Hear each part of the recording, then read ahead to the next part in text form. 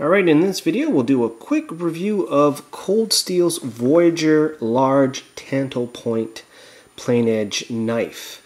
It is 5 1/4 inches long using a grivery handle. The blade itself is 4 inches long. It uses a Japanese AUS 8A stainless with a stone wash finish to it, making the overall length 9 1/4 inches long. The blade itself is 3.5 millimeters thick, so it's a pretty beefy knife. 4.7 ounces is the approximate weight. And when you get the knife out of the box, you get 2 pocket clips made of stainless steel, made for left or right-handed carry. Here I modified it for left. And you can see that we have one-handed operation here. We got our studs with a little bit of jimping here on the handle. We've got the lock back mechanism here. Close it. The grivery handle has aluminum liners inside of it, so making it still light and strong. Overall thoughts when I first got this knife: big. I didn't think I would use this for an EDC knife, so I did carry it for a couple months.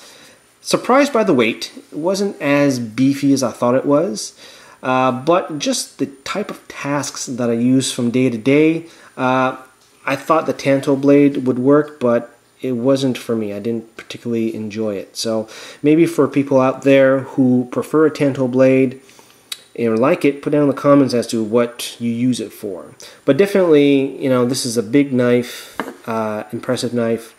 It does have certain purposes for shearing, shredding. This would be a pretty good defensive knife. It doesn't take a lot of pressure or penetration to get a cut through. So, for self-defense purposes, this would probably be something I would probably carry. Not necessarily for EDC. You got a nice pattern here on the handle. Pretty much good for gloves. I find it a little slippery. It's not as sticky. It's more slick than the G10 handle materials. But if you do have like thin gloves, you would probably have a good time holding this. No real problems opening or closing it. Very smooth, very sturdy construction, and comes very sharp. But the type of tasks I was doing day to day wasn't quite what I was looking for. But price was right. I think they have different variations of this knife. Got different sizes for sure, different blades. So put down in the comments if you prefer Tanto point blades. And we'll talk to you next time. And I'll show you what I was able to put in here. Put in the buff. That's item number 1. And items 2, 3, and 4.